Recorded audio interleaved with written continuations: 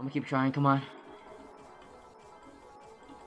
I got it! Alright, not bad, not bad, not bad. It said something with the unit. Wait, hold up. It says takedowns required to evolve 7,500. You were right. It was magic and fire. Alright, let's see what it takes. It takes the Yaramur and some star fruits. Alright, he gets Susanno. Well, yeah, kind of know now. But yeah, alright, not bad. Alright, Ichigo's right here, as you can see. 1,400 place down. This is not max level, so keep in mind that the damage may not be up there. So it's probably ranging around 2,000 on base. But there's his attack, little fireball. He is pretty drippy. One of my favorite units so far. But let me go ahead and upgrade him. Here's his first upgrade, second upgrade, third upgrade, fourth upgrade. He gets Amaterasu. Let me see that really quickly. Come on. Oh my god! Yeah, the effects for that is absolutely crazy. I love that. And you can place 3 of them down, by the way. And here's 5th upgrade, 6th upgrade, 7th upgrade, 8th upgrade, and that is max. So 16,600, probably more so towards 18 to 20,000 when max. Around 6 seconds for SPA, and then around 30 for range. And the AoE is pretty big, so I'll take it. Although this is unevolved, and if you saw, he does get his Susanno,